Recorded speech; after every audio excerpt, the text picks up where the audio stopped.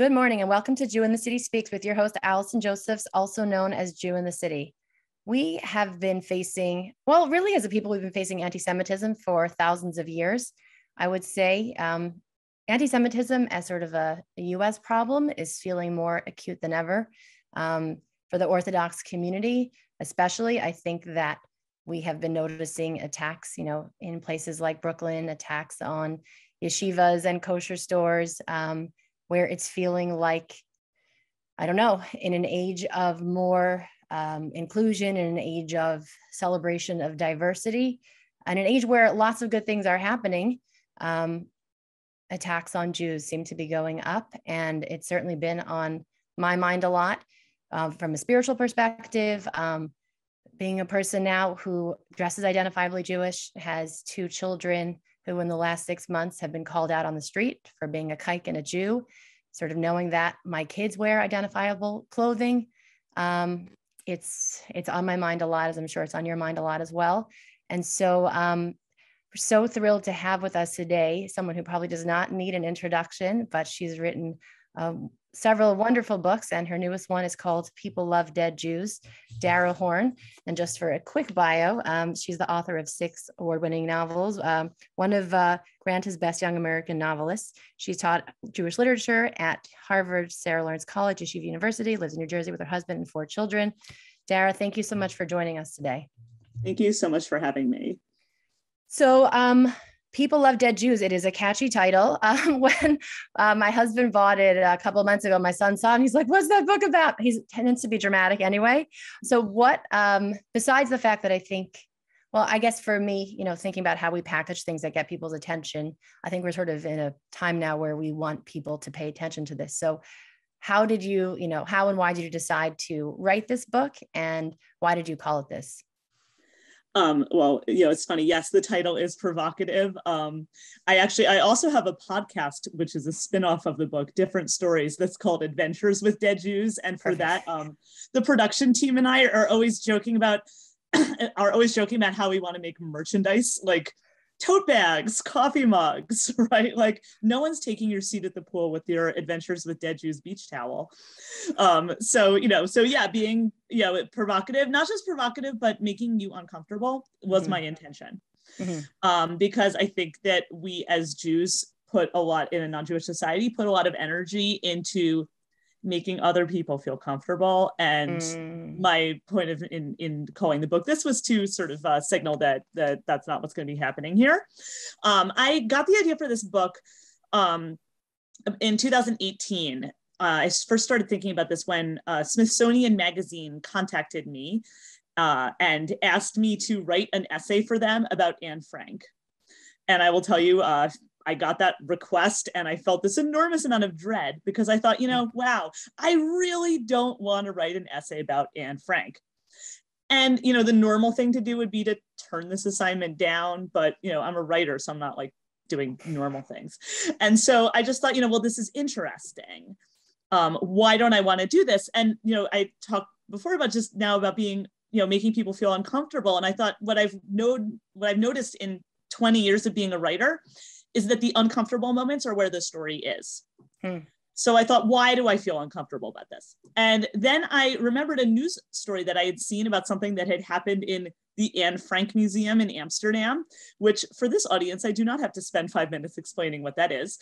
And the news item was about a young Jewish man who was working at the museum, and they would not allow him to wear his yarmulke to work. They made him hide it under a baseball hat. And, he appealed this to the board of the museum. They deliberated for 4 months, finally relented, let him wear his yarmulke to work. And, I had read this news story and I just thought, 4 months is a really long time for the Anne Frank Museum to ponder whether or not it was a good idea to force a Jew into hiding. I love that line from your book. Yeah. Well, because it was just so glaring and so absurd, right? And what you realize is that the two major sort of messages or themes that I'm really diving into in this book are, the first is that people tell stories about dead Jews that make them feel better about themselves.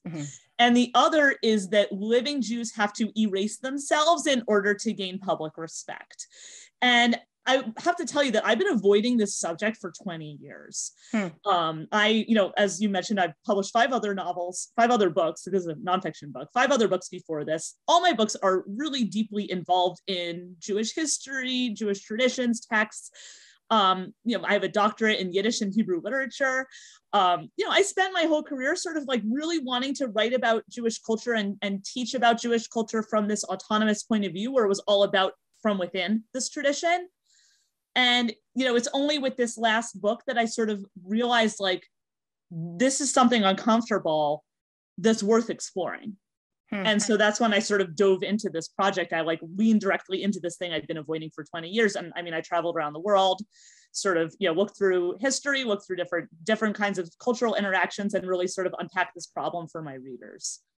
So I was noticing this problem over the summer as the, escalation in Gaza started, that for years, our organization exists to kind of deal with people's biases against the Orthodox community and ways that we're vilified. And I think in some ways, the thing about being so outwardly Jewish is that, like, it's not being erased. It's not being put under, the table. It's in your face. I think that makes fellow Jews uncomfortable if they're trying to maybe do that dance of blending. And I sort of saw all these Jews that wanted to speak out about Israel and say that Israel has a right to defend herself, and they didn't feel comfortable to do that. And they marched with everyone else and stood for everyone else's, equality and safety. And I thought really that there's really, if you are not that into your land and you're not that into your heritage, then you can be a passable Jew. Kind of like the larger, Gentile world will accept you. But if you take your land or your heritage and religion too seriously, those are the Jews that we can't really have around. And I think you're saying something very similar, with this too, because the second part of the museum is not just making this worker hide his yarmulke. They also hid Israel in the museum. Yes, right. So that like when I read this news story, then when I had this request from Smithsonian, I remembered the news story, and then I looked it up online because, I was like, did I dream this? Because it seems like, it's so absurd. And yes, as you say, there was a very similar story that had happened like a few months before that in 2017, where it was the audio guide display in this museum where they have, 15 languages, and it's like English, British flag, Francais, French flag, until you get to Hebrew. Yeah, Hebrew, no flag. It's like, it's not subtle, right? And, subtle. It's this erasure of Jewish experience. I don't know if we want to go to this at this point, but, in the book, I talk about sort of 2 forms of anti-Semitism that have sort of existed through Jewish history. And I named them after Purim and Hanukkah. And again, I'm loving that I don't have to spend 5 minutes, like I do on NPR, like explaining what Purim and Hanukkah are. Thank you. And what I see as the distinction is that Purim anti-Semitism is like, it's like really clear. There's no ambiguity. Big bad guys like, let's kill all the Jews. But Hanukkah anti-Semitism, like they're never like kill all the Jews, right? It's this sort of soft persuasion, right? Where it starts as like this, sort of like, here's why our culture is cooler, right? And it's like, if you want to be cool, you have to do this. And then it only later becomes a coercive thing. And that's sort of, that is a much, and I think that in the United States, like we're sort of used to thinking of the Purim kind of anti-Semitism, because that's sort of closer to us in history in terms of the Shoah, or, people who came here to this country through the mass migration from Eastern Europe who were fleeing from pogroms in the Russian Empire. Those are sort of more of those types of anti-Semitism. So that sort of feels more familiar to many Ashkenazi Jews, but this other form is much more common through Jewish history, right? And you see it in contexts like I talked in the book about the Spanish Inquisition, talk about the Soviet Union. But I think, and you brought up this idea of defending Israel in public in a non-Jewish society. This comes up so explicitly in Soviet history because, there's, with the Bolshevik Revolution in 1917, the Bolshevik regime creates Jewish sections of the Communist Party whose goal is to like, spread Marxism among the Jewish masses. Their slogan, this is before the founding of the State of Israel. This is like in the 1920s. Their slogan is, we are not anti-Semitic, we're just anti-Zionist. Whoa. Yeah, whoa. 1920. And, and then it's not a coincidence because then, the Soviet Union like spreads this message through their client states in the developing world, right? And so this is sort of becomes like, and of course, in order to like, we're not anti-Semitic, we're just anti-Zionist. By the way, we're also anti-religious because that's part of communism. So it's like, you know, we love Jews as long as you're not, you know, I don't know, practicing Judaism, And supporting Zionism, studying Hebrew. I mean, it's like this editing process of like how you're allowed to be Jewish, which kind of, you know, in this case, eventually leaves you with basically nothing. And of course, in the process of not being anti-Semitic, but merely being anti-Zionist, they managed to, you know, persecute, imprison, torture, and murder thousands of Jews. I mean, it's no wonder that, I guess, for so long, and sort of thinking about the, I guess, like space of like diversity right now, Jews as being, you know, passing the idea of like trying to erase that, you know, those different things, parts of ourselves that make us stand out so we can finally get ahead. But I think at the end of the day, like they always come for us, even if we sort of go through the motions of what, you know, the different non-Jewish societies, you know, want us to do, it eventually catches up with us, religious or secular. So, I don't know that they eventually. I mean, I don't know that they eventually catch up with you, but that may or may not be true in different settings. Oh, so like his with Germany, right? I'm saying with Nazis, you could, you know, only have one Jewish grandparent, and you know, still it was Jewish enough for Hitler. I'm saying there are examples like that, where people have sort of lost their, you know, cultural or religious connection, and still, but maybe you know, the Holocaust was a unique. You know, well, I was going to say, I think it doesn't require coercion, is my point. Mm-hmm. In other words, like sometimes it's that this self-erasure sort of becomes, you know, it takes care of itself, right? I mean, this is sort of, I mean, you know, I have readers who will contact me and be like, you know, I have one Jewish great-great-great-great-grandparent. And I'm like, first of all, that, you know, by the way, doesn't make you Jewish, right? Unless that happens to be your, you know, only all women all the way down. I'm like, then maybe halachically you're Jewish, but you're still whatever. But like, you know, there are people who have Jewish ancestry, but who are not Jewish, and it's not because of like, you know, the Inquisition, right? I mean, it's because of choices that were made by their ancestors. Sure. But, you know, what I think is interesting is sort of this question of self-erasure. When we talk about, you know, is it coercive? Is it a choice? You know, I have a chapter in the book about this, what I call the legend of Ellis Island, which is about this like mythology that many American Jews have heard in their family, that like their family's name was changed at Ellis Island from, you know, something that sounded super Jewish to something that sounds super not. And it was like all because of, you know, this bumbling clerk at Ellis Island. It's a mythology. It never happened. No one at Ellis Island even wrote down people's names. They were using ship's manifests. And then also we have court records from tens of thousands of cases in New York City civil court of American Jews going to court and changing their own names voluntarily. But what's interesting to me about that is like, you know, I think that we tend to look at those people as like, oh, those are self-hating Jews, they're running away from the community. That's actually not the case. You know, this is not my research. This woman, Kirsten Vermeglich, who wrote this book, another great title, a book called A Rosenberg by Any Other Name, where she researches these name changes. And she points out like a lot of these people, or the vast majority of these people who changed their names, like they stayed in the Jewish community. Like they like then went back to their shul and said, you know, oh, can you send me my dues, you know, my dues statement under this new name, right? But the reason they changed their names is like, they're staring down a reality they couldn't ignore, which was American anti-Semitism. And that's sort of the reality that we are burying with the sort of like happy story about the Ellis Island clerk, right? So, and, you know, today we talk about, you know, anti-Semitic incidents, but like, you know, in 1940, it wasn't about incidents, right? It was about people who, you know, job. Right. I mean, so that's like a really different, you know, set of constraints. And so, you know, I used to sort of look down on that kind of, you know, and sort of like, I used to have like a kind of contempt for people who would sort of like were shying away from these things, or from people who are making those kinds of choices, which we can see as self-erasure. I now have a little bit more compassion because I sort of think about, you know, some people are facing kind of pressures that are sort of hard for everybody else to imagine. Interesting. I want to jump into Shylock right now. I know we're going a little later in the book, but you know, we've been very concerned about the sort of the depiction, the representation of Orthodox Jews in fictional media, in news media. We also are concerned about Orthodox Jews not living up to all of Jewish values. That's a concern to us too. I think you can kind of hold both things simultaneously, but what you wrote here struck me so deeply. Only in this play, it's not about killing people. It's about making Jews into a mean cartoon of a bad guy.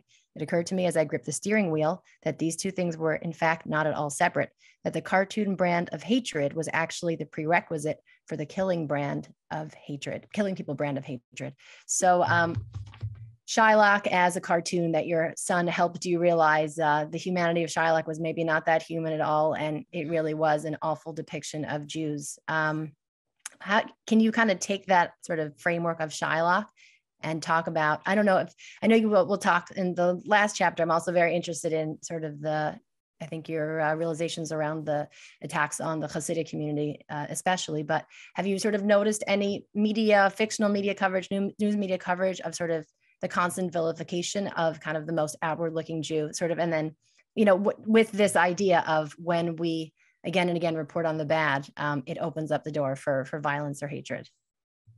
Well, so I think that there's, so the chapter you're talking about is, just for context, it's about, for reasons that are not worth explaining, I was sort of, badgered into listening to a audio version of The Merchant of Venice in the car with my 10-year-old son. Like I said, as one does, right? As one does. Yeah, I'm not going to spend the time to explain why that happened. But what was interesting to me about it was how I had absorbed the apologetics around that play, right? In reading it in school or in university settings, where, there's this elaborate apologetics around that play where it's like, oh, it's not anti-Semitic, it's just a product of its time. And, like, oh, look, Shakespeare really, goes to these lengths to make this, person into a fully human figure. And like, it took my 10-year-old son, like, listening to like Shylock's soliloquy and being like, Mom, this is the evil supervillain monologue. Every evil supervillain does this thing where they're like, I'm just like you, if you were me, you'd do the same thing. Now I'm going to go kill Batman, right? He's like, you're not supposed to fall for the evil supervillain monologue, right? So, Amazing. And it was sort of like understanding like how much I had internalized and absorbed this idea. So, there's this kind of, and so as you said, this the cartoon brand of hatred is like, very common, right? And it's like we tend to overlook it, like, it's like, because we're thinking like, oh, this is, it's no big deal, like, being trolled on social media. It's like, oh, that's no big deal. Like, everybody gets trolled on social media. It's like, but the thing that I'm realizing is that like, it's like that kind of, let's say trolling on social media or those kinds of like, belittling and dehumanizing things are that's the prerequisite for more violent hatred, or more serious social exclusion. So that's sort of, that's kind of where I went with that. And that was sort of a realization is that you really can't separate those two things, right? You can't separate this kind of stereotyping, these negative portrayals from the reality of how people are looking at an entire community. And that's intentional, that's by design. So I think this is what we see, sort of tracking my perception of the Orthodox community, not knowing them personally, growing up conservative and really holding a lot of hatred in my heart for these weirdos, backwards extremists, getting to meet Orthodox Jews and being like, hey, these people are pretty decent. They're not, I guess, sort of the cartoon freakish stereotype that I imagine them to be. And then wondering like sort of when will media catch up to that? I mean, we're sort of actively working on getting in the writer's room right now. We've discovered in the last few months that every other minority has a Hollywood bureau where they're working with the development and production team to tell a more nuanced and, complex story. Whereas the Orthodox stories we see either always have, someone running away from being Orthodox because it's the most awful thing, or, some horrible thing that an Orthodox Jew did.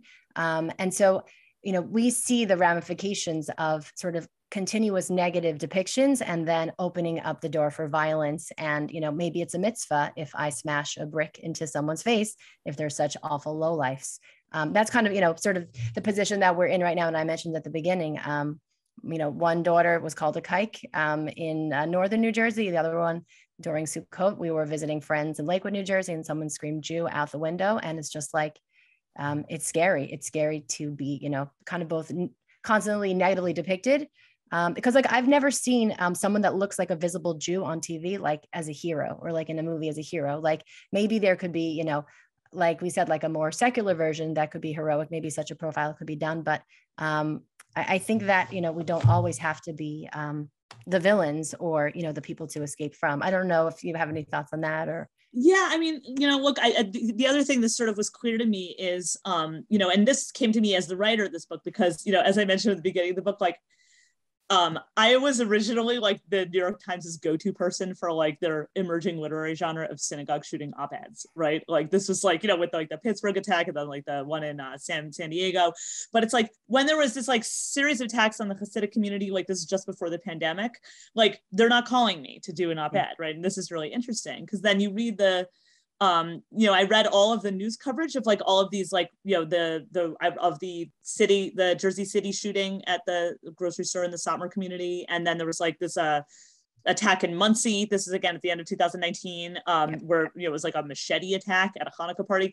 What was astonishing to me is like the way those attacks were reported in the media. You couldn't find an article that depicted those attacks that didn't say something derogatory about the community being attacked.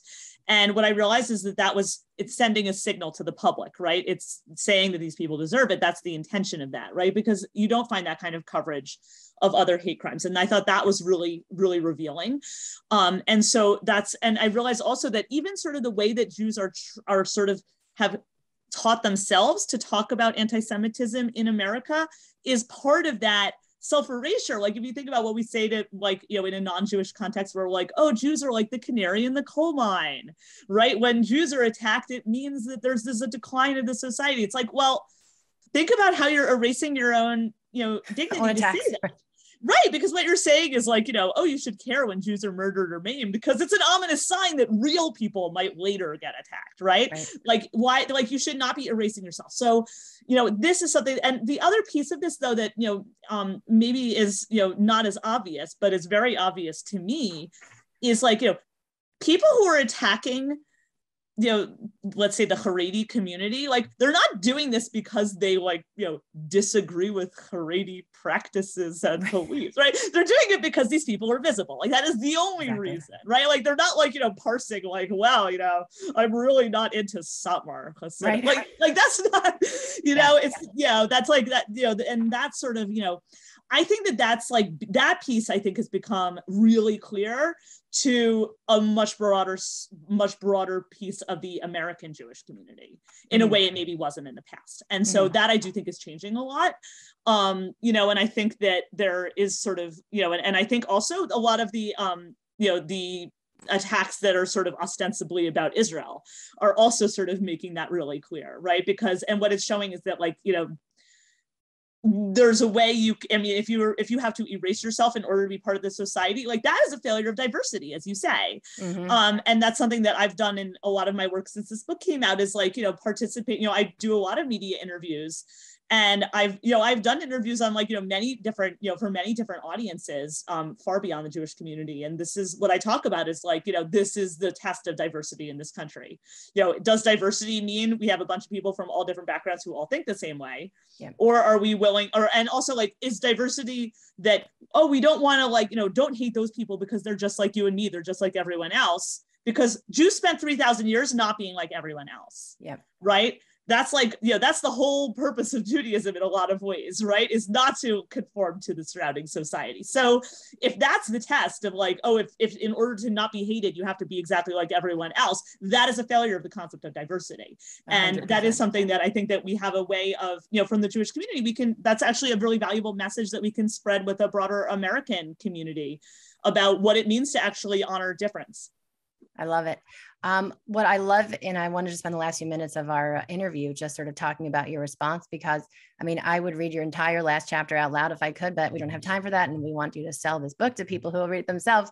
But I feel like your first response is, I remember the position, and I can't say where you were in your position. I remember very much seeing like, when I was conservative, like the Orthodox, the Hasidim as like us and them. And I think your response of really sort of feeling that these are your people and kind of those externalities or differences of practice don't matter, like a Jew is a Jew. So I just find it so heartwarming that, you really take it personally, the way that it doesn't matter if you don't agree with all the ways a Hasidic, person practices, that, their deaths and violence being just sort of explained away is deeply personal and hateful. And I'm just thinking, sort of going back to the Purim story, like Haman's sort of like complaint against the Jews is that we are scattered and we're dispersed and we're this non-unified people. And I think responding with Jewish unity as an answer is an incredible response. So I want to commend you for that, just as the first thing, not just in your own, way of behaving, but then putting it out there as a model for your readers.